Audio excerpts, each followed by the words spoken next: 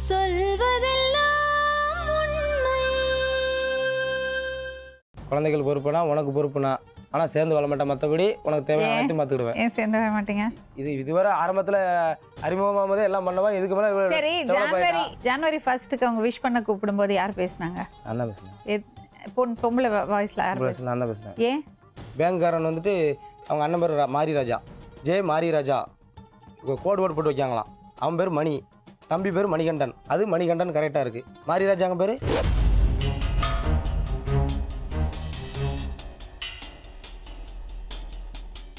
சொல்லுங்கம்மா.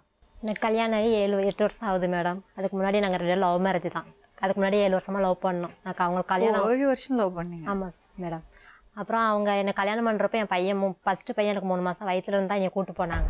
இப்போ அவங்க வேறு கல்யாணம் பண்ணிக்காங்கன்னு சொல்லி எல்லாருமே என்னை ஃபோன் போட்டு மிரட்டுறாங்க. அவங்க சித்தி, அவங்க தம்பி, அவங்க சித்தி பொண்ணு எல்லாருமே மிரட்டுறாங்க மேடம். எப்படி லவ் ஆச்சு? எங்கள் ஊர் தான் அவங்களுக்கு, எங்கள் வீட்டு பக்கத்து வீடு தான் அவங்க அம்மா என் கூட வந்து பீட் சுற்றிட்டு இருப்பாங்க. நாங்கள் 2 பேரும் ஒன்றாவே டிவி பார்த்துட்டு இருப்போம். அப்போ எல்லாம் இருக்கிறதுனால அப்படியே லவ் பண்ணி ஆரம்பிச்சிட்டாங்க. நான் பாம்பேல தான் 6 வருஷம் வேலை பார்த்துட்டு நான் ஃபோனில் தான் உங்கள்கிட்ட அதிகமாக பேசியிருக்கேன். பாம்பேல வீட்டு வேலை செஞ்சீங்க? இல்லை மேடம், மீன் கம்பெனியில் வேலை பார்த்தேன். தனியாக போயிருந்தாங்க? சித்தப்பா சித்தி அங்கே இருக்காங்க, அவங்க கூட தான் வேலை பார்த்துட்டு இருந்தேன். என்னம்மா? ஒன்றும் இல்லை மேடம். இப்போ கல்யாணம் முடிச்சிருக்குன்னு சொல்கிறாங்க. எனக்கு 3 பசங்க இருக்காங்க மேடம். ஆனால் எதுவுமே நம்புற மாதிரியே தெரியல. எல்லாருமே பிளாக்மெயில் பண்ணுறாங்களா இல்லை கேம் விளாடுறாங்களா என்னன்னு தெரியும்.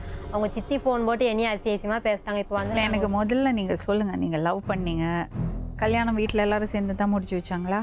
எங்கள் வீட்டில் விருப்பம் இல்லை, எங்கள் வீட்டுக்கு தெரியாது. நான் அவங்க கூட போக தான் செஞ்சேன். அவங்க சித்தி, அவங்க சித்தப்பா எல்லாம் சேர்ந்து தான் முடிச்சு வச்சாங்க. அவங்க அப்பா அம்மாலாம்? அவங்க அம்மா கிடையாது, இறந்துட்டாங்க. அப்பா இருக்காங்க. அப்பா வந்து அவங்க அப்பாவுக்கு தெரியாது. அவங்க சித்தி சித்தப்பா நாகர்கோயில் ஒருத்தங்க இருக்காங்க. இவங்க அம்மாவுக்கு தங்கச்சி. அந்த அம்மா தானே உங்க கூட பீடு சுற்றுவாங்க சொன்னீங்க? அது அப்போ லவ் பண்ணுறப்ப அப்புறம் இடையில அவங்க அம்மா இறந்துட்டாங்க. அதுக்கப்புறம் நாங்கள் கல்யாணம் பண்ணோம். அவங்க அம்மா இறந்ததுக்கப்புறம் தான் கல்யாணம் பண்ணோம். அப்புறம் அவங்க சித்தி நாகர்கோயிலில் இருக்காங்க. அவங்க வீட்டில் தான் போய் கல்யாணம் பண்ணோம். அங்கே போய் ஒரு 6-7 மாதம் இருந்தோம். இந்த பையன் 3 மாதம் வயிற்றில் இருக்கப்போ 8 மாதம் வரைக்கும் நாங்கள் இருந்தேன். அப்புறம் இருந்துட்டு அங்கேயும் இப்படி தான் நீ ரொம்ப சந்தேகப்பட்டு போட்டு அடிப்பார், தண்ணி அடிச்சுட்டு பயங்கரமாக வந்து சண்டை போடுவாங்க. அடி தாங்க முடியாமல் அப்புறம் நான் 8 மாதம் என் பையன் வீட்டில் இருக்கப்போ எங்கள் அம்மா அப்பாட்ட ஃபோன் பண்ணி, அம்மா நான் தெரியாமல் பண்ணிட்டேம்மா, வீட்டுக்கு வாரேன்னு சொன்னேன். சரிம்மா நீ வந்துரு அப்படின்னாங்க. அப்போ நான் வந்தவ தான். அப்புறம் இந்த பெரிய பையனை பெற்று எடுத்துட்டு 2வது பொண்ணு பெற்று 3வது பையன் பிறக்கிற வரைக்கும் இப்போ எங்கள் வீட்டில் தான் இருக்கேன். ஆனால் இவங்க அங்கங்கே கூப்பிடுவாங்க. ஒரு வருஷம் இங்கே ரெடில்ஸில் வந்து இருந்தேன், மெட்ராஸில் வந்து. அங்கேயும் போட்டு அடி தாங்க முடியாமல் அப்புறம் ஊருக்கு போயிட்டேன். இவ்வளோ நாள் லவ் பண்ணீங்க, அவர் குடிப்பழக்கம் இருக்கு, அப்பெல்லாம் குடிக்க மாட்டாங்க மேடம். அதுக்கப்புறம் லாரி டிரைவராக என்னை போனாங்களோ அங்கே போய் தான் தண்ணி அடிக்க ரொம்ப ஆரம்பிச்சிட்டாங்க. உங்க 2 பேருக்குள்ள என்ன பிரச்சனையாச்சு? அதான் மேடம், இப்படி குடிச்சிட்டு வந்தோடனே இப்படி சண்டை போடுவாங்க. பிள்ளைங்களாம் அப்படி பயப்படும். அப்புறம் பிள்ளைங்கிட்ட ரொம்ப இது பண்ணுவாங்க. நான் சத்தம் போடுவேன். இருந்தாலும் இப்படி தண்ணி அடிச்சுட்டு வந்து ஏன் பிள்ளைங்களை இப்படி பண்ணுதீங்க அப்படின்னு சொல்லி சத்தம் போடுவேன். சத்தம் போடுறதுனால அப்புறமா அவங்க குடிச்சிட்டு என்ன பண்ணுறாங்கன்னே அவங்களுக்கே தெரியாது. போட்டு அடிச்சு போட்டுருவாங்க. அடிச்ச உடனே அடி தாங்க முடியாமல் நான் எங்கள் வீட்டுக்கு போயிடுவேன். அப்படியே 2 வாட்டி போலீஸ் ஸ்டேஷனில் எழுதி கொடுத்துருவேன் மேடம், இப்படி போட்டு அடிக்கிறாங்க அப்படின்னு. அப்புறமா ஊரில் கட்ட பஞ்சாயத்து மாதிரி பேசி அதுலேயுமே சொல்லி பார்த்தேன். எதுவுமே இவங்க சரி வர மாட்டேக்காங்க. இப்போ ஆனால் கல்யாணம் வந்து அவங்க சித்தி ஃபோன் பண்ணி நீ சொல்கிறாங்க அசியசியமா, ஒன்றால் தான் என் பிள்ளைக்கு நான் கல்யாணம் பண்ணி வச்சிருக்கேன், உன்னால் என்ன பண்ண முடியும், போய் பண்ணி பாரு, நான் தான் கல்யாணம் முடிச்சு வச்சுருக்கேன், நீ என்ன அசிங்கம் பாயா பேசுகிறாங்க, நீ தனமாக போகிற, எல்லாம் எங்களுக்கு தெரியும், அதனால தான் நான் அவனுக்கு கல்யாணம் பண்ணிச்சிருக்கோம், உன்னால் என்ன செய்ய முடியும் போய் செஞ்சு பாருவோம், இதில் நாங்கள் ஆப் வச்சாச்சு அப்படி இப்படின்னு சொல்லி அவங்க சித்தி அசியசியமாக வாய் பேசுகிறாங்க மேடம். நீ அப்புறம் சொல்கிறாங்க, அப்போ நீங்கள் கல்யாணம் எத்தனை நாளும் பண்ணி வைங்க, நான் தேவையில்லை, எனக்கு அதை நான் ஒன்றும் சொல்லலை. என் பிள்ளைங்க 3 பிள்ளைங்க என்ன பண்ண அப்படின்றதுக்கு 3 பிள்ளை நீ என் பிள்ளைக்கா பெற்று வச்சிருக்கா, உங்கள் அப்பனுக்கு ஒரு பிள்ளையும் உங்கள் அண்ணனுக்கு 2 பிள்ளையும் பெற்று வச்சிருக்கா அப்படின்னு சொல்லி அவங்க சித்தி அசியசியமாக வாய் பேசுகிறாங்க. நீ இப்போ என்ன வேணும் உங்களுக்கு? இப்போ எனக்கு வந்து அவங்க கூட ஒன்றா இருக்கும். இப்போ வேறு கல்யாணம் பண்ணிக்காங்கன்னு சொல்கிறாங்களா, அது உண்மையா பொய்யா தெரில. ஆனால் அந்த பொண்ணுகிட்ட நான் ஒரு நாள் இவங்களுக்கு 12 மணிக்கு ஹாப்பின்னு சொல்லியிருக்காங்க ஃபோன் பண்ணேன். அந்த பொண்ணு ஃபோன் எடுத்து அட்டன் பண்ணி பேசினது. அப்போ அவங்கள்ட்ட கொடுங்களா அப்படின்னா சரின்னு சொல்லிட்டு அவங்கள்ட்ட கொடுத்தது. இவங்க ஃபோனை வாங்கி பார்த்துட்டு நம்பரை பார்த்துட்டு அந்த பொண்ணை வாயா அசியமாக பேசிட்டாங்க. ஆனால் அவங்க கல்யாணம் பண்ணிக்காங்களா என்னன்னு எனக்கு தெரியாது. எல்லாருமே பார்த்தா கேட்காங்க, அவங்க கல்யாணம் பண்ணிக்காங்க ப்ரூஃப் பண்ணி என்னது வச்சிருக்கா அப்படின்னு. அந்த பொண்ணு இவங்களுக்கு ஃபோனில் பேசின மாதிரி ரெக்கார்டிங் பண்ணி வச்சிருக்கேன். வேறு ஒன்று எதுவுமே இல்லை 12 மணிக்கு பேசினது. ஏமா சொல்லலாம் உண்மை வந்த அதான் மேடம், அவங்க சித்தியை அசியசியமாக பேசுனாங்க, அது ஒன்று. அப்புறம் வந்து அவங்க எனக்கு வேணும், அவங்க அப்பா கூட போய் அவங்க வீட்டில் கொண்டு என்னை வச்சுட்டு இருக்கட்டும். இது வரைக்கும் அவங்க அப்பா வீட்டில் போய் நான் இருக்கல, தனியாக தான் வீடு வாடகை பார்த்து இருக்கும். அவங்க தண்ணி அடிச்சு வந்து இவங்க சண்டை போடுறதுனால வீடும் தரமாட்டாங்க, வாடகைக்கு இருக்காதீங்க காலி பண்ணி போயிருங்க அப்படின்னு. ஒரு வீட்டில் மாத்திரம் 3 வருஷம் எங்கள் அம்மா அப்பா ஒத்திக்கு வீடு வாங்கி கொடுத்தாங்க 70,000 ரூபா கொடுத்து. அந்த வீட்லேயுமே 2 வருஷம் தான் இருந்தேன். 1 வருஷம் அப்புறம் அவர் சண்டை போட்டு அம்மா அப்பாவே வேண்டான்னு சொல்லிட்டு எழுதி கொடுத்து இங்கே மெட்ராஸ்க்கு வந்துட்டேன். மெட்ராஸ்க்கு 1 வருஷம் வந்து இருந்ததில் அங்கேயும் ரொம்ப போட்டு அடிக்கிறதுல பார்த்து பக்கத்து வீட்டில் ஒரு வயசானவர், ஏம்மா இங்கே இருந்தாலும் உன்னை அடித்து கொண்டுருவோம் அப்படின்னு சொல்லிட்டு அவர் தான் ஊரில் கொண்டு அப்போ எங்கள் அம்மா அப்பாட்ட கொண்டு விட்டுட்டு வந்தாங்க. விட்டுட்டு வந்ததுலேருந்து நான் இப்போ அங்கே தான் இருக்கேன். எதுக்கு அப்படி அடிப்பாரு? தண்ணி அடிச்சுட்டு வந்து அவங்க என்ன செய்கிறாங்கன்னே அவங்களுக்கு தெரியாது மேடம். வீட்டுக்குள்ளே என்னென்ன பண்ணுறாங்கன்னே தெரியாது. வீட்டுக்குள்ளேயே காரி துப்புவாங்க போடுவாங்க. அப்போ நான் சத்தம் போடுவேன், இப்படி வீட்டுக்கு வந்து இப்படி பண்ணால் நான் பசங்களை வச்சுட்டு என்ன பண்ணுவேன்னு சொல்லி சத்தம் போட்டால் உடனே என்னை போட்டு அடிப்பாங்க. கண்ணு மூக்கு தெரியாமல் போட்டு அடிப்பாங்க மேடம். ஒருத்தரெல்லாம் அடித்து பல்லெல்லாம் 4 பல்லு இதாகி இங்கெல்லாம் அடித்து வாணி குத்தி ரத்தம் வந்து ரொம்ப இது பண்ணியிருக்காங்க சார் கொடுமை அவங்க.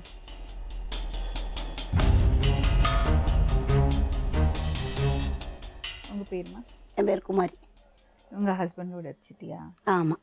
என்னம்மா பிரச்சனை? அது அவங்க பொண்டாட்டி பிரச்சனை. நான் மருந்து குடித்தனால 10 நாள் வீட்டுக்கு கூப்பிட்டு உடம்பு தத்தி விடக்காண்டி கூப்பிட்டேன். என்ன மருந்து குடிச்சா? அவர் 2 பேரும் சண்டை போட்டு அவன் மருந்து குடிச்சு எங்கள் ஊரில் சீரியஸாக கிடந்தான். எப்போ? இப்போ ஒரு மாதம் இருக்கும். அப்படியா? ஆமாம். எதுக்கு மருந்து குடிச்சாரு? இடையில வந்து சண்டை போட்டு 6 மாதம் பிரிஞ்சிருந்தேன் மேடம். இடையில சண்டை போட்டு நான் போலீஸ் ஸ்டேஷனில் போய் எழுதி கொடுத்தேன் அவங்கள. அப்போ இவங்க வந்து போலீஸில் வந்து என்னை கேட்டாங்க எதுக்குமா சண்டை போட்டீங்கன்னு கேட்கப்போ அப்போ நான் சொன்னேன் நீ போட்டு குடிச்சிட்டு வந்து அடிக்காங்கன்னு சொன்னேன். அப்போ இவங்க சொன்னாங்க இல்லை அவள் நிறைய கடன் வாங்கி வச்சிருக்கா, நிறைய அது இதுன்னு பண்ணுறா, எனக்கு பிடிக்கல அதனால அடிச்சேன்னு சொல்லி சொன்னாங்க. அப்போ போலீஸ்காரங்க சொன்னாங்க சரிப்பா நீ கடன் வாங்கி வச்சிருக்கான்னு சொல்கிறாளா, 6 மாதம் அவட்ட நீ பேசாத வராத போவாத, பிள்ளைங்களை எப்படி பார்க்குறா, கடத்தை எப்படி கொடுக்குறான்னு பார்க்கணும்னு சொல்லி அவங்க அனுப்பிச்சி விட்டாங்க. சரின்ட்டு அப்போ போயிட்டு அப்புறம் 1 மாதத்துலேயே திரும்ப வந்தாங்க. வந்து நின்றுட்டு என்கிட்ட வந்து பிள்ளைங்களை கொண்டாப்பினாங்க. அப்போ பிள்ளைங்களை நான் கொடுத்தேன். 3 பிள்ளைங்களுமே சேர மாட்டேன்னு. ஏன்னா அவங்ககிட்ட பிள்ளைங்க சேரவே சேராது. 3 பிள்ளைங்களும் போக மாட்டேன்னு சொன்னோன்னே அப்போ என் பிள்ளைங்களே என்ன சேர மாட்டேக்கு நான் போய் மருந்து குடிக்க போகிறேன்னு சொல்லிட்டு பக்கத்தில் அக்கா வீட்டு இருக்குது. அக்கா வீட்டில் தான் நான் இப்போ 3 மாதம் இருந்தேன். அங்கே போய் சண்டை போட்டுட்டு போலீஸ் ஸ்டேஷனில் எழுதி கொடுத்துட்டு அக்கா வீட்டில் போய் இருக்கிறப்ப அங்கே தான் வந்து போய் பிரச்சனை பண்ணாங்க. மருந்து குடிக்க போகிறேன்னு சொல்லிட்டு போய் பக்கத்தில் ஸ்கூலில் போய் மருந்து குடிச்சிட்டு படுத்துருக்காங்க. அப்போ அண்ணன் மாத்திரம் கூட இருந்தான். அண்ணன் உடனே 108 ஃபோன் பண்ணி 108 கொண்டு போய் ஹாஸ்பிட்டலில் கொண்டு போய் சேர்த்துட்டு வந்தான். சனிக்கிழமை குடிச்சிருக்காங்க, ஞாயிற்றுக்கிழமை நான் போகலை. எதனால நான் போகலன்னா ரொம்ப இது பண்ணுறாங்களே, எப்போதும் இப்படியே தானே பண்ணிட்டு இருக்காங்க அப்படிங்கிற வெறுப்பில் நான் பார்க்க போகல. திங்கக்கிழமை அன்னைக்கு பார்க்க போனேன். திங்கக்கிழமை அன்னைக்கு போயிட்டு பார்த்துட்டு 2 நாள் கூட இருந்துட்டு ஊருக்கு வந்தேன். அப்போ 3 பிள்ளைங்க வர சின்ன பிள்ளைங்க, லாஸ்ட் பையன் வர பால் குடிப்பான் மேடம். அதனால சரி பிள்ளைங்களை விட்டுட்டு போக முடியாதுன்னு சொல்லிட்டு பிள்ளைங்களை கொண்டு வீட்டுக்கு வந்துட்டேன். திரும்ப 2 நாள் கழிச்சு போய் பார்க்க போயிட்டு 4 நாள் அவங்க கூட இருந்தேன். 4 நாள் கூட இருக்கிறப்ப என்னை ரொம்ப வாயாக பேசினாங்க. நீ எதுக்கு இங்கே வந்த, நீ போ, நீ என் கூட வர தேவையில்ல, நீ பார்க்க தேவையில்ல, நீ வெறும் மருந்துக்காரி, உன்னை நம்பி என் தங்கச்சி கூட விட்டுட்டு போகிறதுக்கு இஷ்டம் இல்லை. தங்கச்சி தான் இவங்க தங்கச்சி கூட உட்காந்து பார்த்துருந்தது ஹாஸ்பிட்டலில். அவங்க தங்கச்சி சொல்லிட்டு போச்சு தான் அவளை நம்பி இருக்காதனா பார்த்து இருந்துக்கோ, மருந்து எதுவும் தந்துருவா உனக்கு அப்படின்னு சொல்லி அவங்க தங்கச்சி வந்து பேசிட்டு போச்சான். அவங்க தங்கச்சி வந்து பேசினாங்க. எதனால பேசினாங்கன்னு கேளுங்க. ஒரு தங்கச்சி சொன்னானா என்ன காரணம்னு கேளுங்களேன். சரி கேளுங்க. இப்போ எனக்கு ஒரு விஷயம் சொல்லுங்க, எங்க கடன் வாங்கி வச்சிருக்கீங்க? கடனே கிடையாது மேடம். எனக்கு நீங்க விசாரிச்சு பூரா போய் மேடம் செயின் மாத்திரம் அடவு இருக்குது. அவங்க தங்கச்சிட்ட இல்லங்காம ஒரு செயின் வந்து ஏலத்துக்கு போதுன்னு சொல்லி இருந்துச்சு. அப்போ அவங்க தங்கச்சிட்ட வந்து 9000 ரூபாய் காசும் ஒரு காது மாட்டி வாங்கி 5000 ரூபாய்க்கு அடவு வச்சிருக்கேன். வேற மத்தபடி கடனே கிடையாது எனக்கு. நீங்க வேணா ஊர்லன்னா விசாரிச்சுக்கோங்க மேடம். ஊர்ல உங்களுக்கு தெரிஞ்சுதான் 3 லோன் ஊர்ல இல்ல, பிறந்த ஊர்ல இல்ல, எங்க போயிருக்கான்னு கேளுங்க. கேளுங்க மேடம், நீங்களே கேளுங்க. எங்க இருக்காங்க? அக்கா வீட்டுல போயிருக்கா மேடம். கடன் ஊரை சுத்தி கடன் வாங்கி வச்சுட்டு எல்லாரும் திட்டினது இது பண்ணிட்டு ஊருக்கு கடன் வாங்கியிருக்காமா? அவங்க அண்ணனுக்கு டைவர்ஸ்க்கு இவ வாங்கி கொடுத்துருக்கா. இவ பேர்ல எல்லா கடனும். ஒரு கெட்டின பிரச்சனை எப்படி வச்சுக்குவான்? இல்ல மேடம், 3 லட்சம் ரூபாய் கடன் இருக்கு மேடம். நீங்க நான் தர இந்த குழுவில் சொல்லுவாங்களே, அத்தனை குழுலையும் கேட்டு பாருங்க இவன் எத்தனை பேர்ட்ட எவ்வளோ கடன் வாங்கியிருக்கான்னு. அவ்வளோ புருஷன் எல்லாம் டீட்டெயிலாம் எல்லாம் வாங்கி வச்சிருக்கான். அவனும் அந்த ஊரில் பிறந்தவன் தானே. அத்தனை பேர் சொல்ல மாட்டாங்களா? இவ்வளோத்துக்கும் 6 மாதம் போலீஸ் வரக்கூடாதுன்னு சொன்னாங்கல்ல. 6 மாதம் கழிச்சு இவன் பொண்டாட்டி பிள்ளைகள் வேணும்னு தானே போனான். நீ கூப்பிட்டு தானே உங்கள் அக்கா முன்னாடி பாட்டில் குடிச்சிட்டு போடாதானே 3 மணி நேரம் கழிச்சு ஆஸ்பத்திரிக்கு தூக்கிட்டு போயிருக்காங்க மேடம். நான் மெட்ராஸில் இருக்கேன். இவங்க புருஷன் முன்னாடி சண்டை எனக்கு தெரியாது. எப்போ மாட்டோம் அங்கேருந்து ஃபோன் வந்தால் தான் எனக்கு உண்டு. யாராட்டும் 3 பிள்ளை இருக்கவனுக்கு கல்யாணம் முடிச்சு வைப்பாங்களா? நான் உன்ட்ட சொன்னா ரெக்கார்ட் பண்ணது இருக்குல்ல. நான் ரெக்கார்ட் பண்ணல, நீங்க தான் பண்ணிருக்கீங்கன்னு உங்க பையன் தான் என்ன சொல்லுச்சு. நீ ரெக்கார்ட் பண்ணல. அதே அது அந்த பொண்ணுட்ட நான் போன் பேசுனது போட்டு காட்டலையா? அவ பேசுனதெல்லாம் நான் அவளை இப்பதாம்மா பாக்குறேன். நீ ரெக்கார்ட் பண்ண எல்லாம் போட்டு காட்டலையா? யாரு? நான் பண்ண பேசுனது வச்செல்லாம் காட்டலையா? காட்டல. ஒரு பெத்த பிளேட் ஒரு தாய் படுப்பாளா? யாரு நீங்க? அப்ப எப்படி பேசுனீங்க? நான் சொன்னேன் நீங்க ரெக்கார்ட் பண்ணிருக்க போட்டு காமிங்க, அப்புறம் அவங்க பேசிட்டு அவங்க கேட்டுட்டு சொல்லட்டும். நான் ரெக்கார்ட் பண்ணல. அஜித் பத்தாதா? இவனே கூட்டி வச்சிருக்க. எதுக்கு கூட்டி வச்சிருக்கேன்? நீ பாக்க போல. அவனை பார்க்கறதுக்கு தாய் இல்லை. இவ்வளோக்கான இருக்குச்சுல. அவன் அம்மா செத்துட்டா. என் பையனோட அம்மா செத்துச்சு. எங்கள் பெரியக்கா செத்துட்டு 3 பிள்ளைகளை விட்டுட்டு அவள் அப்பா கல்யாணம் முடிக்காமல் பார்த்து வளர்த்துட்டு இருந்தாரு. அவள் சொல்லையும் கேட்காம இவளை போய் லவ் பண்ணி கல்யாணம் முடிச்சாவா. இவள் ஓடி போச்சுல 3 மாதம் வயிற்றுல. அப்போ அவனுக்கு 19 வயசு தான். அப்போ 2 பேர் ஓடி போனாங்க. இதெல்லாம் நாங்கள் கேட்கல. இவள் ஊரில் அந்த மகளிர் போலீஸில் எழுதி கொடுத்து அந்த பேரை போட்டு அடி அடிச்சு அப்போல்லாம் நாங்கள் கேட்கல. ஏன்னா அவன் தண்ணி அடிக்கான் மேடம். அவன் தண்ணி அடிக்கனால இவள் மகளிர் போலீஸில் எடுத்து கொடுத்து அவள் அப்பா அடின்னு அடிச்சு அவள் அண்ணன் அடிச்சு நாங்களாம் கேட்கல. நாங்கள் 7 பேர் கூட பிறந்தவா. நாங்கள் யாருமே கேட்கல. அவள் அம்மா தான் ஃபஸ்ட்டு. எங்கள் வீட்டுக்கு ஃபஸ்ட்டு தலைமாவன் அவன் தான். மருந்து குடிச்சிட்டு அங்கே பார்க்கறதுக்கு எங்கள் அக்கா வீட்டில் அவள் பார்க்க முடியாது. அவளுக்கு 3 பொம்பளை. அவள் பார்க்க முடியாது. இவள் பார்க்க முடியாது. இந்த பையன் எங்கள் உடம்பு தேர்த்தி விடுறதுக்கான நான் கூப்பிட்டுருக்கேன். பிள்ளைகள் 2 மாலை போட்டு முந்தா நாள் தான் மலைக்கு போயிருக்கு. இவன் அங்கங்கே சுற்றி நீ கல்யாணம் முடிச்சிருக்கேன்னு கேட்டவா அவன் புருஷன்ட்ட கேட்கலாமா வேண்டாமா? நீ 10 பேர்ட்ட கேட்டவா அவன் புருஷன்ட்ட கேட்டிருக்கலாம்ல. நான் கல்யாணம் முடிச்சு வச்சேன்னு உனக்கு எப்படி தெரிஞ்சது? யாரு நீங்க? என்ன சொன்னீங்க அந்த போன்ல? நான் ஃபோன் பண்ணி சொன்னேனா? நானா ஃபோன் பண்ணி கேட்டேன். என்ன கேட்ட நீ? ஒரு நிமிஷம் மேடம், நான் காலையில் ஒரு அண்ணனுக்கு ஃபோன் பண்ணேன். நான் சீட்டு பிடிச்சிருக்க மேடம் எங்கள் ஊரில். அந்த சீட்டுக்கு 25,000 சீட்டு, அது முடிய போகுது, 4 சீட்டு தான் இருக்கா. அப்போ அந்த அண்ணன் எனக்கு சீட்டு காசு அனுப்புவாங்க. என்ன சீட்டு பைசா அனுப்புங்கன்னு சொல்லி ஃபோன் பண்ணவும் அந்த அண்ணன் சொன்னாங்க, ஏம்மா உன் வீட்டுக்காருக்கு கல்யாணம் ஆயிடுச்சு உனக்கு தெரியுமா அப்படின்னாங்க.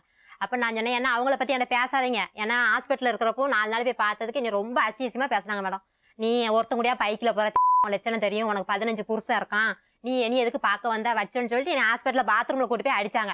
அப்போ சரி இது எதுக்கு இவங்ககிட்ட இந்த ஆச்சு வாங்கிட்டு நம்ம இருக்குன்னு சொல்லிட்டு நான் வீட்டுக்கு வந்துட்டேன். பிள்ளைங்களை தூக்கிட்டு வீட்டுக்கு வரவும் அந்த அண்ணன் அப்புறம் நான் ஃபோன் பண்ணி கேட்டலாம். அப்போ தான் இவங்க மெட்ராஸ் போயிருக்காங்கன்னு எனக்கு தெரியும். அந்த அண்ணன் சொன்னாங்க, ஏமா உன் வீட்டுக்காருக்கு வந்து கல்யாணம் ஆயிடுச்சு உனக்கு தெரியுமா அப்படின்னாங்க. அப்போ நான் சொன்னேன், ஏன்னா அவங்கள பற்றி என்கிட்ட பேசாதீங்க, நான் ஹாஸ்பிட்டலில் போய் பார்த்தேக்கே ரொம்ப அசியமாக வாய் பேசுனாங்க, அதனால அவங்க பேச்சு என்கிட்ட எடுக்காதுன்னு சொல்லிட்டு ஃபோனை கட் பண்ணிட்டேன். அப்புறம் மதியானமா எனக்கா மனசு அப்படியே ஒரு மாதிரி இருந்துச்சு, கஷ்டமா இருந்துச்சு. என்னடா இந்த அண்ணன் வேற இப்படி சொல்றாங்க அப்படின்னு. இவங்க அக்கா பொண்ணு ஒரு பொண்ணு இவங்க வீட்டு பக்கத்துல இருக்குது.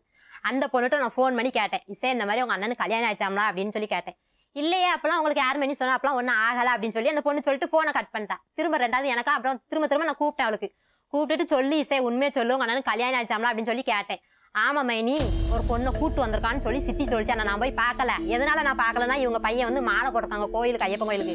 நான் வந்து தலைக்கு ஊற்றிருக்கேன் மைனி, அதனால போய் பார்க்க போகல மைனி. ஆனால் அண்ணன் ஒரு பொண்ணை கூட்டு வந்திருக்கான்னு தெரியும், சித்தி தான் கல்யாணம் முடிச்சிருக்காங்கன்னு தெரியும் சொல்லி அந்த பொண்ணு என்ன சொல்லிச்சு மேடம். அப்புறம் சரின்னு சொல்லிட்டு அந்த பொண்ணை ஃபோனை கட் பண்ணிட்டு இவங்க பையன் வந்திருக்கு, கூட்டு தான் வந்திருக்கேன். இவங்க பையனுக்கு ஃபோன் பண்ணேன் தெரியாது. இவங்க பையனுக்கு ஃபோன் பண்ணிட்டு கேட்டேன், அஜித் இந்த மாதிரி உங்க வீட்டுல உங்க அண்ணன் இப்படி ஒரு பொண்ணை கூட்டு. ஆமா மைனி ஒரு பொண்ணை கூட்டு வந்திருக்கான், இதுக்கு முதல் தான் அவன் நல்ல வாழ்க்கை வாழல, இப்ப நல்ல வாழ்க்கை வாழ்ந்துட்டு இருக்கான், அதுல நீங்க கஷ்டப்படுத்திடாதீங்க, எங்கேயுமே ஸ்டேஷன்ல கம்ப்ளைண்ட் பண்ணிட்டாங்க. இவங்க பையன் சொல்றான் மேடம் அவ்வளவும் சொல்லிட்டு எல்லாம் சொல்றான். இப்ப சந்தோஷமா இருக்கா எங்க அண்ணன் தனியா வீடு பார்த்துறாங்க. அப்ப நான் சொன்னேன், டாக்டர் வந்து 6 மாசம் வேலை பார்க்கணும்னு சொல்லிட்டாங்க மருந்து குடிச்சதுனால. அப்போ உங்க அண்ணன் எப்படி வேலை பார்த்து அந்த பொண்ணை பார்ப்பாங்க அப்படின்னு. அது சின்ன கார் தான், நாங்கள் ஏசி கார் வாங்கி கொடுத்துருக்கோம். ஏசி கார்லாம் ஓடிக்கிட்டோம் என் ஃப்ரெண்டு கூட. பெரிய வண்டி தான் ஓட்டக்கூடாது மெயினி. அதனால இப்போ வந்து குடும்பத்தில் சந்தோஷமா இருக்கான், நீங்க வந்து டிஸ்டர்ப் பண்ணிடாதீங்க அப்படின்னு சொல்லிட்டு அவங்க பையன் ஃபோன் பண்ணி திரும்ப சொல்லுவான். எப்போ பார்த்தாலும் அவன் எனக்கு வேண்டாம், அவன் நல்லா இருக்கட்டும், அவன் வேற கல்யாணம், அவன் 9 கல்யாணம் முடிச்சாலும் எனக்கு கவலையே இல்லை. நாங்கள் எல்லாரும் என்ன சொன்னோம், இவன் மனசு மாதிரி அப்ப மாதிரி சந்தோஷமா இருப்பான். அவனு என் 2 பிள்ளைகள் கோயிலுக்கு போயிருக்கு. பொண்டாட்டி எரிச்சல் ஏதாவது சொல்ல அதுக்குன்னு இன்னொரு கல்யாணம் பண்ணி வச்சிருந்தா முடிச்சு வைப்பாங்களா? முடிச்சு வைப்பாங்களா? எனக்கு 2 பிள்ளை இருக்கு. அப்ப ஏன் உங்க பையன் அப்படி சொன்னாரு? இவ கேட்டதுல அவன் நம்ம அண்ணன் இனிமையாட்டு அவங்க நல்லா திருந்தி என் பிள்ளை மாலை போட்டுருக்கு அந்த மாதிரி எல்லாம் செய்யாது. நான் அந்த மாதிரி செய்ய மாட்டேன். நீங்க எல்லாம் அந்த பொண்ணுக்கு சப்போர்ட் பண்ணீங்கன்னா பண்ண அவட்ட கேளுங்க. அப்ப ஏன் அவங்கள விட்டுட்டு போறா? யாரு இந்த பொண்ணா? ஊரு பூரா கடை வாங்கி வச்சு அவ அப்பா வீட்டுக்கு நாங்க அவன் கடை காசு கொண்டு வந்து கொடுக்குறப்ப இல்லைன்னு சொல்லியாச்சு. அவன் காசே தரலன்னு அப்போ கூட அவனை தான் திட்டம், நீ குடிச்சிட்டு எங்கேயாவது போயிருப்பல போட்டிருப்பல, அவகிட்ட கொண்டு காசு கொடுத்துருக்க மாட்டோம், நாங்கள் திட்டத்தான் செய்வோம். இவ்வளோ காசு போறப்ப கொண்டு போறேன்னு சொல்லி காசு அப்புறம் எங்களன்னு நாங்கள் கேட்போம். நான் லோன் வாங்கியிருக்கேன் மேடம். இவங்க பையன் 3 லோன் கையெழுத்து போட்டு தான் வாங்கியிருக்கேன். அவங்க என் நாத்தனார் கல்யாணத்துக்கு 35,000 கொடுத்துருக்கோம். அவங்க அப்பாட்ட 50,000 கேட்டாரு, 35,000 கொடுத்துருக்காரு. 2வது ஒரு செயின் 50,000 கடை வச்சு பவுண்டேஷன் 3 ரூம் போட்டு விட்டுருக்கோம் மேடம். மற்றபடி கழுத்துல கிடக்க செயினை கலத்தி குருவாம்பேட்டில் பேங்க்ல வச்சு 20,000 ரூபா போட்டு விட்டேன். ஃபர்ஸ்ட் பிள்ளைக்கு மொட்டை போடுறதுக்கு காசு இல்லைன்னு சொல்ல உடனே 20,000 ரூபா போட்டு விட்டேன். கேளுங்க, ஃபர்ஸ்ட் பிள்ளைக்கு மொட்டை போடுறதுக்கே உங்க பையன் அப்ப 30,000 40,000 சம்பாத்தி பண்ணிட்டு வரச்சோம். உங்ககிட்ட 20,000 ஃபர்ஸ்ட் பிள்ளைக்கு மொட்டை போடுறதுக்கு இது வாங்க 20,000 பேங்க்ல போட்டு விட்டு எடுத்துட்டு திருப்பி 1.5 மாசம் 2 மாசம் கழிச்சு போட்டு விட்டானா 45,000 30,000 சம்பாத்தி பண்ணணும்னு சொல்றாங்க. 20,000 இவங்க டைம் மேல கடை வாங்கணும். அவங்க தான் கையில காசு வருவாங்கள. நீங்க கேளுங்க, அவன் 20,000 என்கிட்ட வாங்கினானா இல்லையான்னு கேளுங்க. உங்க பேருங்க? என்னங்க பிரச்சனை? உங்க 2 பேருக்குள்ள என்ன பிரச்சனை? கடன் பிரச்சனை தான் காரணம். என்ன கடன்? எனக்கு தெரியாமல் நான் லாரி டிரைவர். 1 மாதத்துக்கு ஒருக்கா, 10 நாளைக்கு ஒருக்கா, 15 நாளைக்கு ஒருக்கா, மினிமம் 15 நாளைக்கு மேலே தான் வருவேன். எனக்கு தெரியாமல் 2 லட்ச ரூபாய்க்கு மேலே கடன் வாங்கியிருக்கா. எதுக்கு கடன் வாங்குறா? அவங்க அம்மா அப்பா வீட்டில் ஏதோ பிரச்சனைன்னு சொல்லிட்டு வாங்கியிருக்கான். ஆனால் எல்லா பிரச்சனையும் இவன் சொல்லாமலே தெரிஞ்சுக்கிட்டப்போ கேட்கும்போது இல்லை அப்படி இல்லவே இல்லை. நான் ஓரளவுக்கு தெரிஞ்சுக்கிட்டு வந்த பிறகு அப்படி இருந்தாலும் உங்ககிட்ட வந்து யாரும் கேட்டாங்களா அந்த மாதிரி கேட்டா. என்கிட்ட யாரும் கேட்கலனாலும் எனக்கு நீ மனைவிங்கும்போது என்ன சொல்லணுமா சொல்லக்கூடாது கேட்கும்போது உன்கிட்ட வந்து யாரும் கேட்டால் சொல்லு அப்படின்லாம் பிரச்சனையை விட்டுருணும்.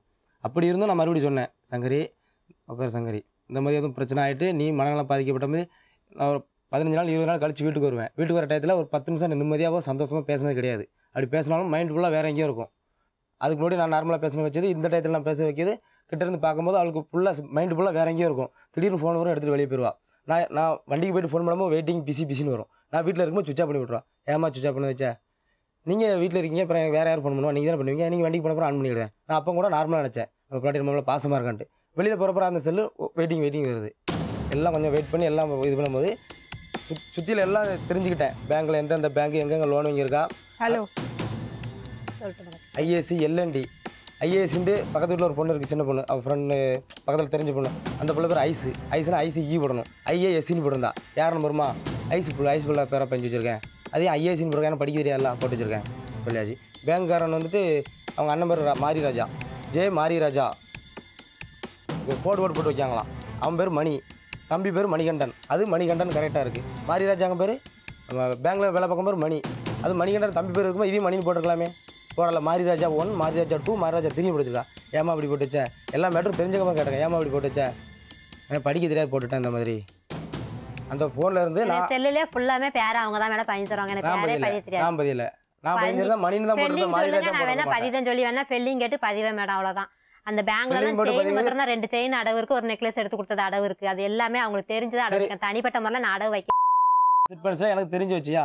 அது வந்து நான் பொருள் வந்து மாற்றி வைக்காண்டி போனேன். அது எப்படின்னா மேடம், ஒரு பேங்க்ல ஏலத்துக்கு போகுதுன்னு சொல்லிட்டு எங்கள் மாமா பையன், எங்கள் அம்மாவுக்கும் கூட பிறந்த தம்பி பையன், அவங்க சொன்னாங்க, சங்கரி இந்த மாதிரி பொருள் அந்த பக்கத்தில் ஏலத்துக்கு போகுதுன்னா இவங்க வந்து என் ஃப்ரெண்டு தான், உனக்கு முன்னாடியே காசு கொடுப்பாங்க, காசை வாங்கி கொண்டு நீ போய் அடவு மாற்றி வச்சுட்டு வா அப்படின்னு சொல்லி என் பையன் அவன் சொன்னான், மாமா பையன். அவன் சொன்னதுனால நான் போய் மாற்றி வச்சுட்டு வந்தேன் மேடம். ஆனால் இவங்க வந்து அவங்க மேலே சந்தேகப்பட்டு அவங்கள நைட்டு 12 மணிக்கு 2 மணிக்கெலாம் ஃபோன் பண்ணி அவங்க வீட்டில் எல்லாத்தையுமே ஃபோன் பண்ணி சத்தம். எதுக்கு நீ அந்த மாதிரி எல்லாம் பண்ற? பொருள் ஏலத்துக்கு போகுதுன்னு சொல்லிட்டு சொல்லியிருக்கேன் மேடம். சொல்லாம காசு இருந்தா அவங்களே போய் பண்ண வேண்டியதானே, எதுக்கு ஒண்ணு பண்ண சொல்றாங்க? யாரு? நம்மளுக்கு சம்மந்தம் இல்லாத மேட்டர் அது இருந்துட்டு எதுக்கு ஒண்ணு பண்ண யாருக்கு கொண்டு வச்சது? யாருக்குள்ள வைக்கல. ஃபவுண்டேஷன் உங்களுக்கு 50,000 ரூபாய்க்கு வச்சு கொடுத்த மேடம் அவங்க அப்பா கையில. ஒண்ணு பண்ண சொல்றாங்க. எனக்குள்ள பொருள் தான் மேடம். அவங்ககிட்ட நான் ஏலத்து போகுதுன்னு சொல்லியிருந்தேன். மாமா பையன், சின்ன பையன் தான் அவன். சின்ன பையன் சொன்னேன், கண்ணா இந்த மாதிரி என் பொருள் போலாம் ஏலத்து போகுது கண்ணா, நீ உனக்கு காசு இருந்தா ஏதாவது மாத்தி மேடம். சின்ன பையன் பேங்க்ல வேலை பார்க்கணும், சின்ன பையன் பேங்க்ல வேலை பார்க்கணும். எனக்கு அவன் இளைய பையன் தான், அதுதான் நான் சின்ன பையன். இளைய பையனா இருந்தாலும் சின்ன பையன் பேங்க்ல வேலை பார்க்கணும். பேங்க்ல வேலை பார்க்கறது நான் ஃபோன் பண்ண வந்து மாரிராஜா போட்டுருக்கு. அந்த நான் கேரளாவில் இருக்கேன், லாரி எடுத்து கேரளாவுக்கு போயிருக்கேன். எதுக்கு அந்த மாரிராஜா பேரில் எதுக்கு ஃபோன் பண்ணேன்? இவங்க அண்ணன் நம்பர் அன்னைக்கு இவங்க அண்ணன் பீஸ் ஆகிட்டான், ஃபோன் சுவிச் ஆஃப். ஒன்று கடிச்சா 2 கடிச்சா சுவிச் ஆஃப். 3ஆவது நம்பருக்கு அடிக்கேன், மாரிராஜா 3, அதுதான் அந்த பேங்க்ல உள்ள நம்பரு. மாரிராஜா 3 கடிச்சு என்ன பேசுகிறேன், தப்பாக பேச பண்ணல. உன் தங்கச்சி வீட்டில் டென்ஷன் ஆகிட்டு பண்ணி எனக்கு அம்பையில் என்ன பேங்க் பக்கத்தில் போயிட்டு நான் ஏதோ கோவத்தில் ஏதோ கேட்டதுக்கு எதுக்கு நீ அம்பை போகிறா இப்படிலாம் பண்ணுதான் எனக்கு கேட்காமலே எங்கேயும் போயிட வேண்டியது. எதுவும் கேட்டால் சுவிச் ஆஃப் பண்ணிட்டு போவே மாட்டேன். சுவிச் ஆஃப் பண்ணிட்டு நான் கேட்டேன், சுவிச் ஆஃப் பண்ணிட்டு எங்க பாத்ரூம் போனா கூட உங்களுக்கு தெரிஞ்சிரும், உட்கார்ந்தா கூட தெரிஞ்சிரும், எந்த கூட தெரிஞ்சிரும். அப்படி எல்லா பக்கமே ஃபோன் பண்ணி சுவிச் ஆஃப் பண்ண எனக்கு என்ன தெரியும்? நான் அம்பையில வச்சு கோவத்தில் பேசும்போது நான் கேரளா இருந்தேன், நான் கேட்டதுக்கு நான் பஸ்ஸில் விழுந்து செத்துருவேன் சொன்னேன். சொல்லியா எதுக்குன்னா கோவத்தில் பேங்க் மேடம் பேங்க்ல போய் அக்கௌண்ட் போட சொல்றப்ப எனக்கு வந்து எழுத படிக்க எதுவுமே தெரியாது. ஒரு அண்ணனை வச்சு போய் எழுதி கொண்டு கொடுத்தேன். ஒரு நிமிஷம் கேளு, நான் பஸ்ல வந்து செத்துறேன் சொன்னேன். சொல்லியா சொன்னேன். நீ சொல்லுமா இப்பெல்லாம் பேசுறீங்களா அப்படின்னு சொல்லிட்டு போய் சொன்னேன். மேடம் பஸ்ல வந்து செத்துறேன் சொல்லி சுவிச் ஆஃப் பண்ணியாச்சு. அந்த இடத்துல ஒருவேளை பண்ணிடக்கூடாது, கையில் ஒரு குழந்தை இருக்கு. இவங்க அண்ணனுக்கு ஃபோன் அடிச்சேன், 1ஆம் நம்பர் சுவிச் ஆஃப், 2ஆம் நம்பர் சுவிச் ஆஃப், 3ஆம் நம்பர் அடிச்சா பேங்க் உள்ள ஆள் பேசாரு. அப்போ நினைச்சு பார்த்தேன், எதுக்கு மாரிராஜா 3 போட்டு பதிஞ்சு வைக்கணும்? ஓப்பனா என்கிட்ட சொல்லியிருக்கலாம். அந்த பேங்க் வேட்டரே டோட்டலாக மறைச்சாச்சு. இதெல்லாம் தெரிய வரும்போது எல்லாம் தெரிஞ்சு போய் உங்களுக்கு குடி பழக்கம் உண்டு? அடிப்பீங்களா? அடிக்கல மாட்டேன். தப்பு லைட்டா சின்ன சின்ன தப்பு இருக்கும், அடிப்பேன். அதில் ஓடி போயிடுவான். அடிக்கிற அளவுக்கு இருந்தா நான் வேண்டாம்னு சொல்லிப்பேன். லவ் பண்ணி சித்திட்ட சொல்வீங்களாமே, 45,000 ரூபாய் எடுத்துட்டு போறேன் 3 மாசத்துக்கு ஒரு வாட்டி. 40 அதிகமே கொண்டு போவேன், கொண்டு போய் கொடுத்துருக்கேன். தந்தனா இல்லைன்னு கேளுங்க, தந்துரு வந்தாலுமே கொண்டு வராங்க மேடம். 3000-4000 செலவுக்கு கொடுப்பாங்க. காசு நான் தரமாட்டாங்கன்னு சொல்லல, பிள்ளைங்களுக்கு செலவுக்கு எல்லாம் கொடுப்பாங்க வைப்பாங்க. நான் மொத்தமா என்கிட்ட கொண்டு தந்ததே கிடையாது.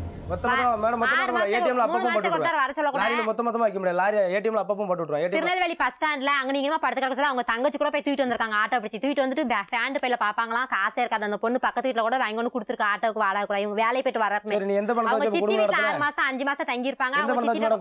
குழந்தைங்களுக்கு 3 குழந்தை பார்த்து 3 குழந்தைங்க கோயில போய் மொட்டை போட்டுருக்கு, ஃபங்க்ஷன் வச்சிருக்கு, எல்லாம் பண்ணிருக்கு.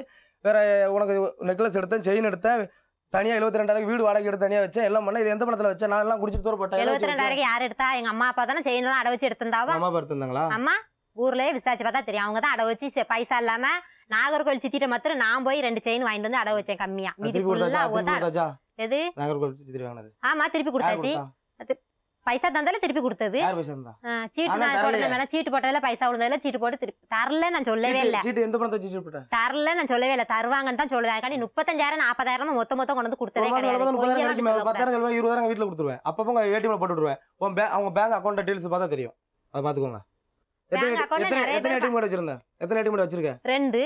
யார் எதுக்கு அந்த ஏடிஎம்? 2 ஏடிஎம் கார்டு இருக்குன்னா பேங்க்ல பசங்க எல்லாம் சீட்டு பைசா போடுறாங்க. சீட்டு பைசா போடுறாங்க. பணம் அனுப்பணும் இல்லையான்ட்டு என்ன இதனால நீங்க 2 பேர் நீங்க மாசம் 20,000 ரூபாய் சம்பாதிச்சா நல்லபடியா குடும்பம் பண்ணலாமே?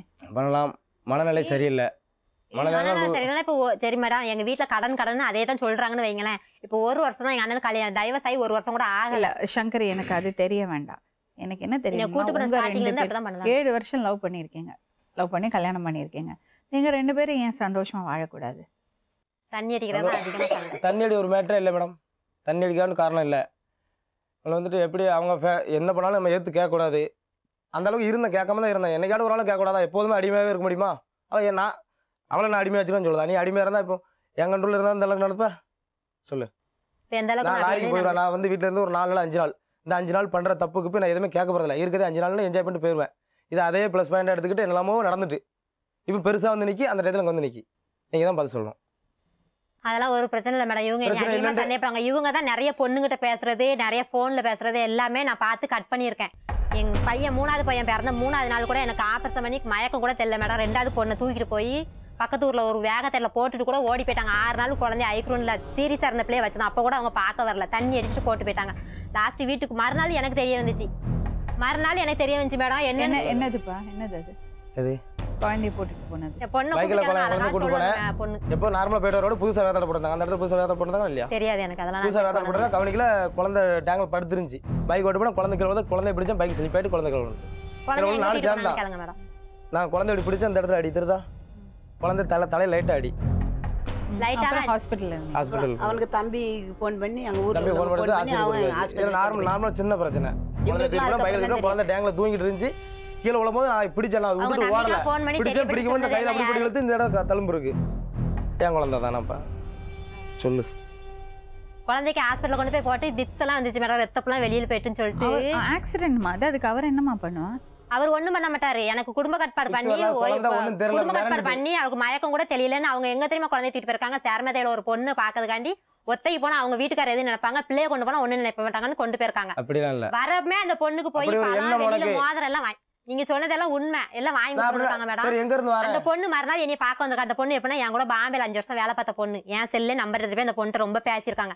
அந்த பொண்ணு மறுநாள் என்னை பார்க்க வந்த பொண்ணு என்கிட்ட சொல்றா, சங்கரி நேத்து உன் பொண்ணுக்கு என்னாச்சு உனக்கு தெரியுமா? தெரியாத மாதிரி அவ என்கிட்ட கேட்கறாப்பன்னு சொன்னா எனக்கு தெரியும், அவங்க அப்பா தான் தூக்கிட்டு போய் கீழே போட்டாங்க அப்படின்னு. சங்கரி நீ எதுவும் நினைக்காத, என் வீட்டுக்கு தூக்கிட்டு வர சொல்லதான் முருகன் கீழே போட்டான், என்கிட்ட தான் போன்லேயே பேசிட்டு வந்தான் சங்கரி, ஆசிரியர் நான் சவுண்ட் எல்லாம் எனக்கு கேட்டுச்சு சங்கரி அப்படின்னு சொல்லிட்டு அந்த பொண்ணு சொன்னதுக்கப்புறம் தான் எனக்கு தப்பா நடக்கணும் அப்படி வாண்ட்டு சொல்லுவாளா? அதை சொல்லுங்க மேடம். நீங்க தப்பா நடக்கணும் வாங்கிட்ட சொல்லுவாள பொண்டாட்டிட்ட தாண்டி தான் வீட்டுக்கு ஒண்ண பாக்க வர. நான் வரதா இருந்தா அங்க போயிட்டு வந்திருக்கலாம். போய் தான வாண்ட சொன்னா இவளுக்கு உன் ஃப்ரெண்ட் உன் ஃப்ரெண்ட் லட்சணம் அப்படி இருக்கு. நீ தான் வெக்கப்படணும். உன் ஃப்ரெண்ட் தான் அது. நீ தான் நம்பர் கொடுத்திருக்க. உன் ஃப்ரெண்ட் அந்த அளவுக்கு பேசிருக்கீங்களா? உன் ஃப்ரெண்ட் ஒழுக்கமா இருக்க வேண்டாம். உன் ஃப்ரெண்ட் ஒழுக்கமா இருக்க வேண்டாம். இப்போ எனக்கு ஒண்ணு இல்ல மேடம். அவங்க கல்யாணம் முடிச்சு வச்சிருக்காங்களா இல்லையா? அது உண்மைதான் மேடம், முடிச்சு வச்சிருக்காங்க. ஆனா அப்ப இல்லன்னு சொல்லி அவ்வளவுதான். சாமி மேல சத்தியம் பண்ணி சொல்றேன் கல்யாணம் முடிக்கல. உன் மனநலம் எப்படி இருக்கு? நீ வேண்டாம் இதோட உறுதியா? இல்ல எனக்கு புருஷன் வாரியானோ உன்னை டெஸ்ட் பண்ண தான் பண்ணேன். உங்க சித்தியோ உங்க சித்தப்பாவோ யாராவது கூப்பிட்டு வச்சு நீ பேசணும். மேடம் இந்த பிரச்சனை நான் மேரேஜ் பண்ணிட்டேன் சொன்ன மறுநாள் பூரா ஃபோன் பண்ணி கேட்டா ஒரு வார்த்தை உன் புருஷன்ட்ட ஃபர்ஸ்ட் கேட்டியா? கேக்கல. அது எல்லாத்தையும் 10 பேர்ட்ட கேக்க போய்டா உன்னை ஸ்டேஷனுக்கு போயாச்சு. கூட சேர்ந்த டிரைவர் சொல்லியாச்சு. எல்லாத்தையும் கேட்டாச்சு. டிரைவர்ட்ட பூரா கேட்ட பிறகு அவன்ட்ட கேட்டா. இருங்க ஒரு அவன் சொன்னான். அவர் பேசட்டமா கொஞ்சம் இருங்க. என் ஃப்ரெண்ட்ஸ் எல்லாரும் கேட்டாச்சு. போலீஸ் ஸ்டேஷன்ல போய் கம்ப்ளைண்ட் கொடுத்தாச்சு. எல்லாம் பண்ணியாச்சு. ஸ்டேஷன்ல இருந்து ஃபோன் வருது. உமன் பிசி 50 உமன் பிசில இருந்து எனக்கு ஃபோன் வருது. நீ உன் புதுசா கல்யாணம் முடிச்ச பொண்டாட்டி உங்க சித்தி வாங்கன்னு சொல்லிட்டு நான் எந்த பொண்டாட்டி போய் கூட்டுருவேன்? என்ன கல்யாணம் முடிக்கலையே? அது வேற ஏன்ட்ட கேட்கல. நீ உண்மையிலே கல்யாணம் முடிச்சு மாதிரி லவ் பண்ணி கல்யாணம் முடிச்சோம். மனசார கேட்கலாம ஒரு வார்த்தை? நீ உண்மையிலே கல்யாணம் முடிச்சா இல்லை ஒரு வார்த்தை என்ன கேட்டுக்கலாமே? கேட்கல. போலீஸ்ல போய் சொல்லி எல்லாம் பண்ணி எல்லாம் எடுத்துட்டு ஒரு விஷயம் சொல்லுங்க. நியூ இயர் அன்னைக்கு கூப்பிட்ட போது யார பேசினாங்க? ஒரு பொம்பளை யாரோ பேசினாலாமே? நான் தான் பேசுறேன். லேடிஸ் வாய்ஸ்ல நான் பேசுவேன். பேசவா? போட்டு காமி. அதுல அதே வயசு நான் பேசி காமிக்க போடு. லேடிஸ் வாய்ஸ் பேசுவேன், மிமிக்ரி பண்ணுவேன். நான் தான் பேசி காமிச்சேன். நீங்க அவங்க கூட வாழறதுக்கு விருப்பப்படுறீங்களா? அவங்க முடிவு எப்படி இருக்கணும் பாத்துக்கோ. வாழணும் விருப்பப்பட்டது ஏன் மேடம் டைரக்டா என்ன கேட்கலாமா? நீ கல்யாணம் முடிச்சா இல்லையா? என்ன லவ் பண்ண உண்மையா இல்லையா? மேரேஜ் பண்ண என்ன மேரேஜ் பண்ணல? எனக்கு எதுக்கு மருந்து குடிச்சிங்க? இவ்வளவு தேடி போனேன். எனக்கு சர்டிஃபிகேட் எதுவும் இல்லை. லைசன்ஸ் எல்லாம் ரெனியூல் பண்ண வேண்டியிருக்கு. சர்டிஃபிகேட் தான் போனேன். தர முடியாது சொன்னா சொல்ல. டேரக்டா கேட்கல. என் ஃப்ரெண்டை வச்சு கேட்டேன். சர்டிஃபிகேட் பத்தி அவங்க கேட்கவே இல்ல மேடம். சத்தியமா சர்டிஃபிகேட் பத்தி கேட்கல. பிள்ளைல மாத்திரம் கொண்டான்னு சொன்னாங்க. பிள்ளைல கொண்டு போய் 3 பிள்ளை இருந்து போயிட்டு 15,000 ரூபாய் கொண்டு போய் நான் இந்த தொண்டைக்குழியில கம்பி போடுறது கூட ஒரு பைசா இல்லாம ஆஸ்பத்திரியில அனாதையா கிடக்கு.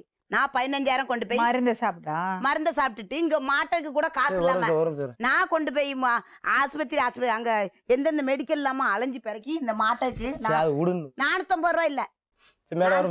மேடம் அந்த முறை இல்லைன்னா நீ அதுக்கு முன்னாடி 3 மாசத்துக்கு முன்னாடியே விட்டுட்டு போயாச்சு. அப்ப என்கிட்ட காசு எங்க நான் பிள்ளைல பாப்பேனா நான் ஏன் செலவு புருஷன் கடன் அவ மித்ததுக்குலாம் கடன் வாங்க தெரிஞ்சா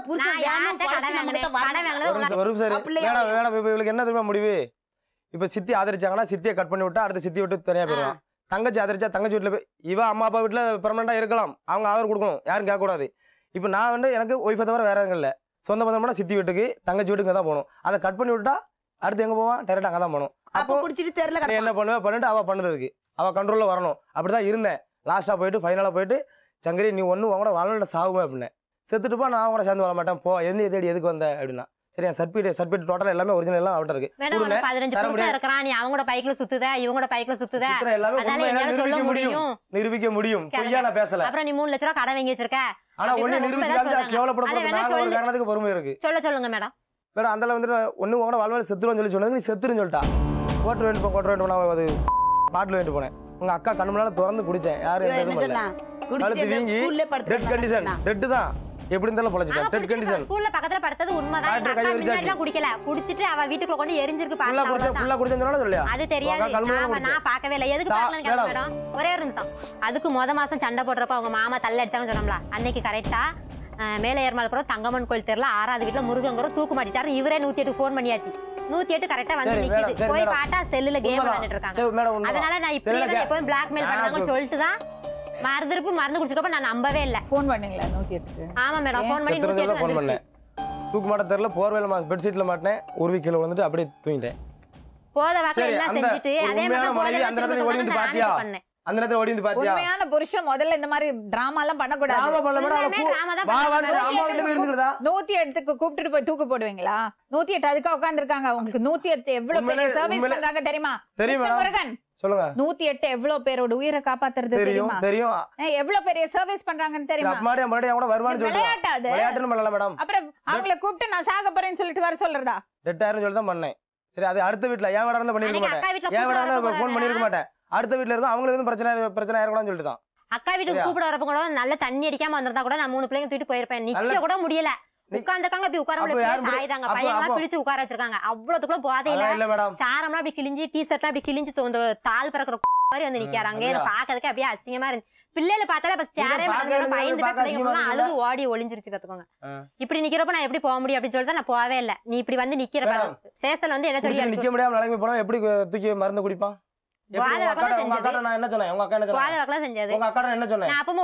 மருந்து குடிச்சது தப்பு இல்லையா?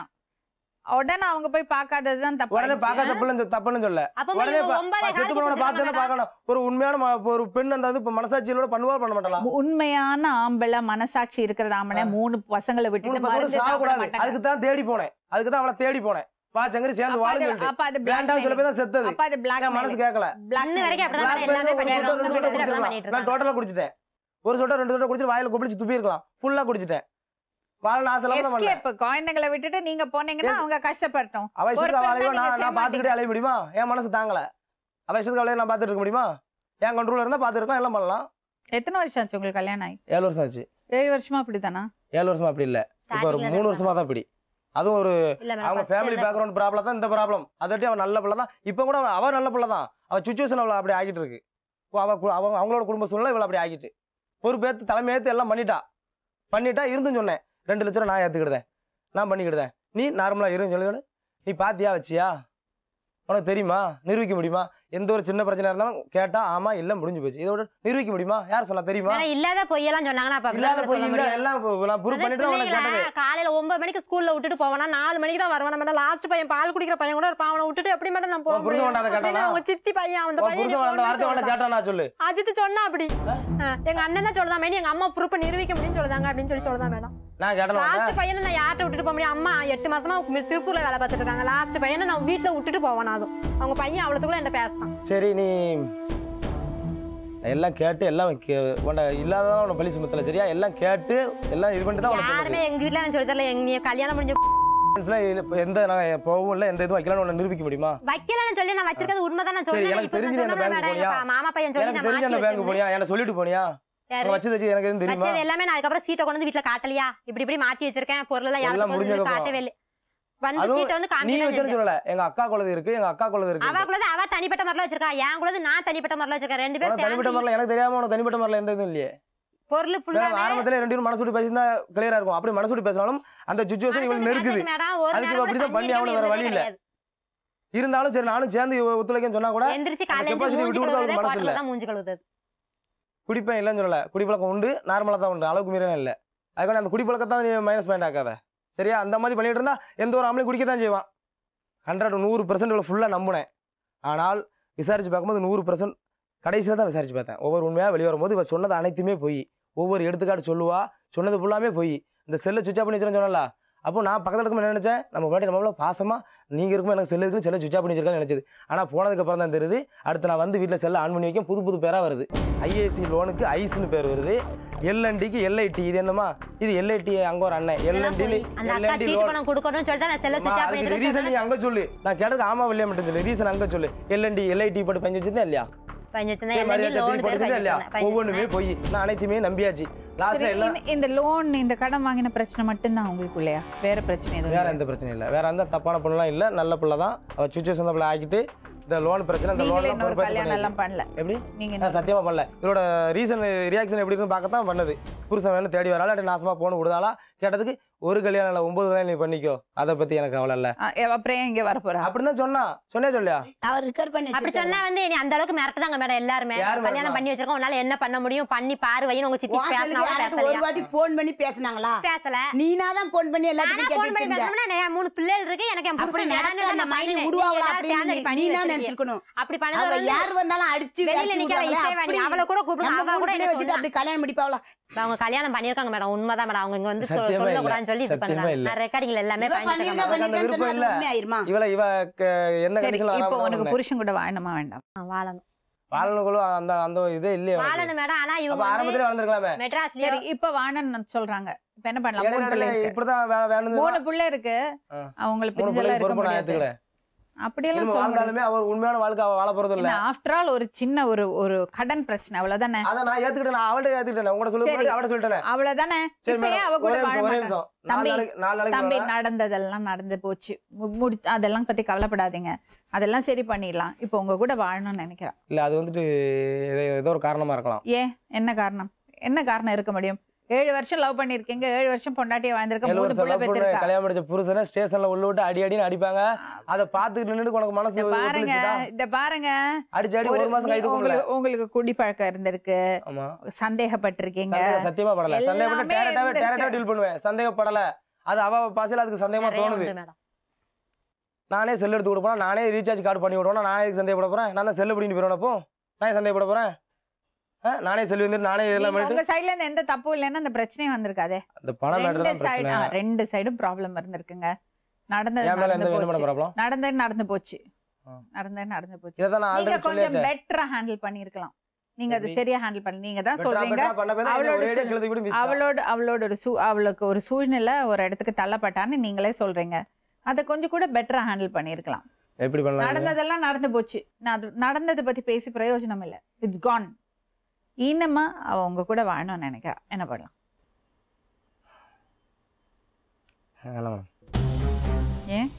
ஏன்னா என்ன சொல்ல, குழந்தைகள் பொறுப்புனா உனக்கு பொறுப்புனா, ஆனா சேர்ந்து வாழ மாட்டேன். மற்றபடி உனக்கு தேவையான மாத்திடுவேன். ஏன் சேர்ந்து வாழ மாட்டீங்க? இதுவரை ஆரம்பத்துல அறிமுகமாகும்போதே எல்லாம் பண்ணுவா. இதுக்கு மேல சரி, ஜனவரி 1 அவங்க விஷ் பண்ண கூப்பிடும் போது யார் பேசுனாங்க? பொம்பளை வாய்ஸ்ல யார் பேசுனாங்க? நான் தான் பேசுனேன். ஏன்? என் ஒய்ஃப் பக்கத்துல இருக்கா, நான் எங்க இருக்கேன், தயார் எங்க ஓரகடம். ஏன் பேசுனீங்க பொம்பளை வாய்ஸ்ல? நான் தான் ஃபர்ஸ்ட் பேசிட்டு எனக்கு நம்பிக்கை நீ கல்யாணம் முடிச்சிருக்க மாட்டேன், உன் ஒய்ஃப்ட்ட கொடுப்பா அப்படின்னு சொல்லி. எதுக்கு அப்படி எல்லாம் பேசுனீங்க? லேடிஸ் வாய்ஸ் கிட்ட என்ன ரியாக்ஷன் பண்ணதான்னு சொல்லிட்டு நான் தான் பண்ணேன். அப்போ அப்படியாச்சும் பயப்படணும்னு? பயப்படட்டும் இல்லை, வேணும்னு சொல்லலாம்னு சொல்லிட்டு தான். வேணும்னு சொல்லான்னு சொல்லி அதான் இப்ப சொல்றா வேணும் தேவையில்ல. இது ஆரம்பத்துல சொல்லிருக்கணும். ஸ்டேஷன்ல போலீஸ்கார அடிக்கும் போது முன்னாடி அவ பொண்டாட்டி டிஸ்டர்ப் பண்ண மாட்டாங்க ஒரு காரணமும் இருந்துச்சு. டிஸ்டர்ப் பண்ண மாட்டாங்க. அப்போ ஓர இடத்துல டயர் கம்மல்ல கரியத்துல நல்லா போய் சொல்றீங்க. சூப்பரா போய் சொல்றீங்க. அப்ப கல்யாணம் முடிச்சேன்னு சொல்றீங்களா? சூப்பரா போய் சொல்றீங்க. சரி கல்யாணம் முடிச்சேன்னு சொல்றீங்களா? அந்த பொண்ணு உங்க கூட வந்து வாழணும்னு சொல்றா. என்ன சொல்றீங்க? நான் கூட்டி போல. ஏன்னா ஒண்ணா இருந்து வாழ பிடிக்கல. இல்ல கல்யாணம் முடிச்சல. உண்மை சொல்லுங்க. கல்யாணம் முடிச்சா ஒத்துக்கோ அப்படி எல்லாம் கூட்டி போய் உண்மை சொல்லுங்க. உண்மைதான் சொல்றேன். 100% கன்ஃபார்ம். அந்த பொண்ணு உங்க கூட அந்த பொண்ணு உங்க கூட வந்து வாழ போறா. அதுக்கு என்ன சொல்றீங்க? வாழட்டும். தனியா இருந்தோ நான் வர மாட்டேன். தனியாலாம் இருக்க மாட்டாங்க. உங்க கூட உங்க வீட்டுக்கு நீங்க எங்க இருக்கீங்க அங்க வர போறா. வேண்டாம் மேடம். ஏன்? ஏன்னு என்ன மேடம் சொல்லுங்கள். ஏன்னு என்ன சொல்ல? காரணம் 1000 காரணம் சொல்லலாம். மனசு ஒத்துழைக்கல, கொஞ்ச நாள் போட்டும் பார்க்கலாம். அதட்டி நீ உங்கள் அம்மா அப்பா வீட்டில் இரு, குழந்தைங்களுக்கு இவளுக்கு பணம் அனுப்பி வைக்கேன். மெட்ராஸில் வண்டி ஓட்ட உனக்கு பணம் அனுப்பி வைக்கேன். அம்மா அப்பா நான் முழுசாக பார்க்கும் போதே நான் பார்க்கல. எங்கள் அம்மா அப்பா தான், உங்கள் அம்மா அப்பா தானே இதுவரை பார்த்தாங்க. இதுவரை நான் சொல்லவே இல்லையா மேடத்திட்ட? இதில் இப்போ தானே சொன்னேன், இதுவரை எங்கள் அம்மா அப்பா தான் பார்த்தாங்க. ஆனா நான் இருக்கிறது ஃபுல்லா எங்க அம்மா அப்பா வீட்டுல தான் இருக்கேன். இனிமேல் அங்கே சாப்பாடு வந்து எல்லாமே எங்க அம்மா அப்பா போடுதான்னு தானே சொன்னாங்க. இப்போ ஏற்கனவே அவங்க 2 பேரும் சண்டை. நீங்க கொஞ்சம் வெளியே வெயிட் பண்ணுங்களேம்மா.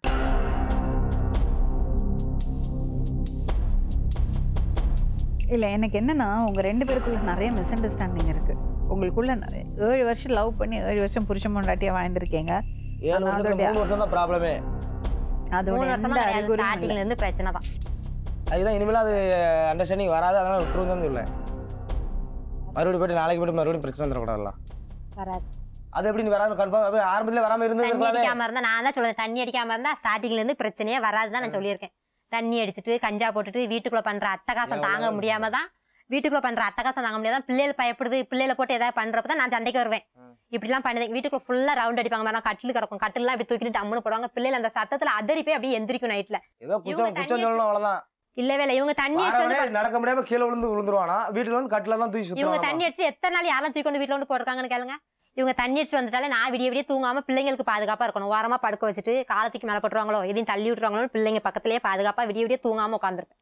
நான் இவ்வளவு வார்த்தையும் போய் சொன்னோம்னா என் பிள்ளைங்களை கூப்பிட்டு நீங்க கேளுங்க மேடம். பிள்ளைங்களை கூப்பிட்டு கேட்டாலே போதும். பிள்ளைங்களை தூங்கி பாதுகாப்பா இருக்க பிள்ளைங்க எப்படி தெரிஞ்சு அப்பா அப்படி பண்ணான்ட்டு முடிச்சிட்டு தான் இருக்கும். சந்தோஷம்லாம் இவங்க தூங்கவே மாட்டான். அப்பா வீட்டுக்கு வந்துட்டு தெரிஞ்சாலே பிள்ளை பெரியவங்களும் தூங்கவே மாட்டான். சேலை எப்படி என் டவுசர்ல கெட்டி போடுமா, அப்பா உனி நைட்டு போல எஞ்சி அடிக்கும் அப்படின்னு பெரிய பையன் சொல்லுவான் மேடம். அப்படி இப்போ அதுக்கு தான் என்ன பண்ணணும் சொல்லு. நான் குடிகாரன், மோசமானவன், தப்பானவன், உனக்கு இப்போ என்ன பண்ணணும் சொல்லு. இதைத்தான் ஒரு வாரத்துக்கு முன்னாடி நானே அவட சொன்னேன். அங்கங்கே அலையாத, உனக்கு என்ன முடிவு தேவையை சொல்லி நான் பண்ணுதேன் சொல்லியாச்சு.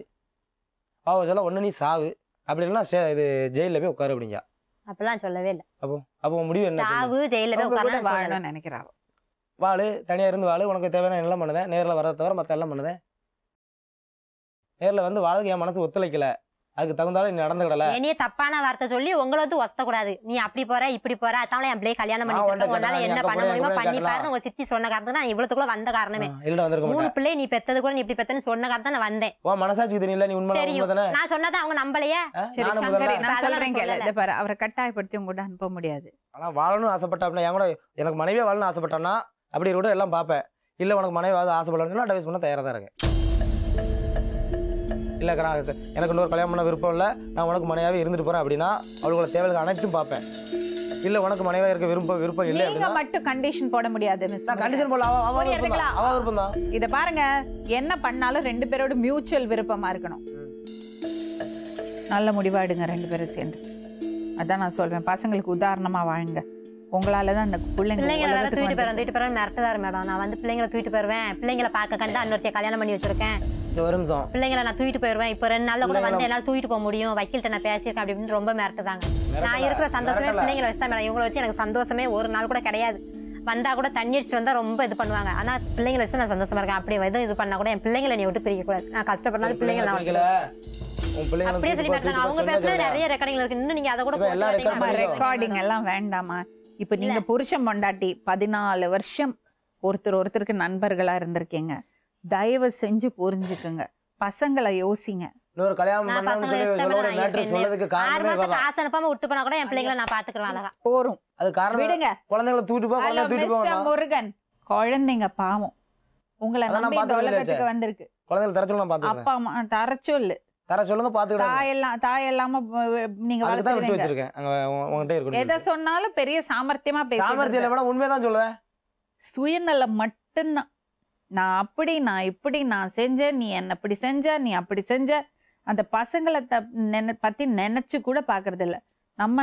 நம்மளை நம்பி ஒரு 3 உயிர் இருக்கே, அதுங்களுக்காக வாழுவோம்.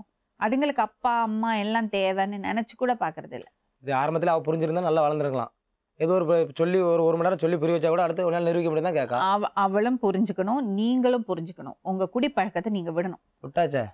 இப்போ வந்து டாக்டர் குடிக்க கூடாதுன்னு சொல்லிருக்காங்க மேடம். அதனால தான் இருக்காங்க. அதெல்லாம் இல்ல. அப்ப அட்லீஸ்ட் அது நல்ல விஷயம். இனிமே குடிக்காதீங்க.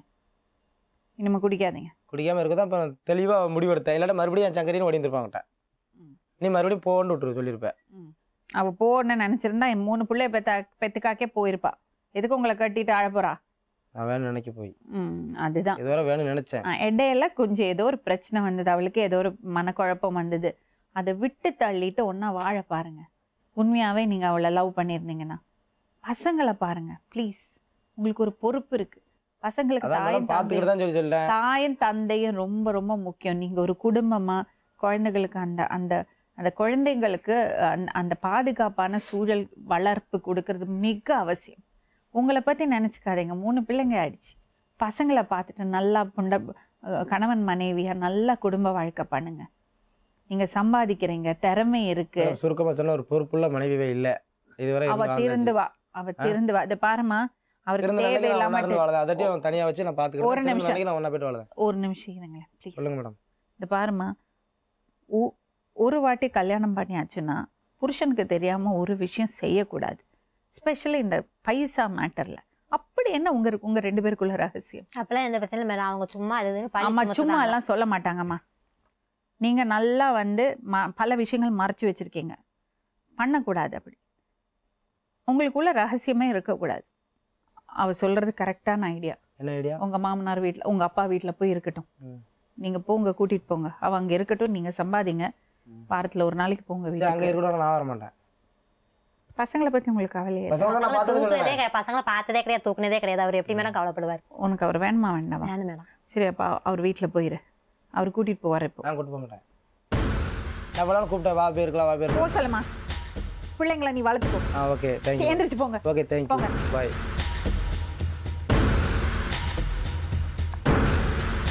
அவருக்கு கொஞ்சம் கூட பொறுப்பு இல்லை. சும்மா காரணம் சொல்லி இந்த பொண்ணை கைத்து விடுறாரு. அதான் பண்றாரு. கூட போனாலும் அவரெல்லாம் உன்னை பார்த்துக்க மாட்டாரு. அதுக்கு நீ உன் பிள்ளைங்களை வச்சு நீ தனியாவே இருக்கலாம். அதுக்கு தான் மேடம் நான் அவங்க அப்பா வீட்டில் இருக்குன்னு சொல்றேன். அப்பா கொஞ்சம் பாப்பாங்கன்னு சொல்லிட்டு அதுக்கு தான். என்ன பண்ற? அப்பா வீட்டிலலாம் போயிருக்காதே. நீ என்ன பண்றேன்னா, போலீஸ் ஸ்டேஷனில் கம்ப்ளைண்ட் கொடுத்து கேஸ் ஃபைல் பண்ணி உனக்கு அட்வொகேட்டை பேசிட்டு அதுக்கு என்ன பண்ணுமோ பண்ண சொல்லு. அப்புறம் நீ உன் வாழ்க்கையை பார்த்துக்கோ. 3 பசங்க இருக்காங்கல்ல, நீ பார்த்துரு. வேற வழி இல்லை. மீண்டும் இன்னொரு உண்மை சம்பவத்துடன் உங்களை சந்திக்கும் வரை நன்றி, வணக்கம்.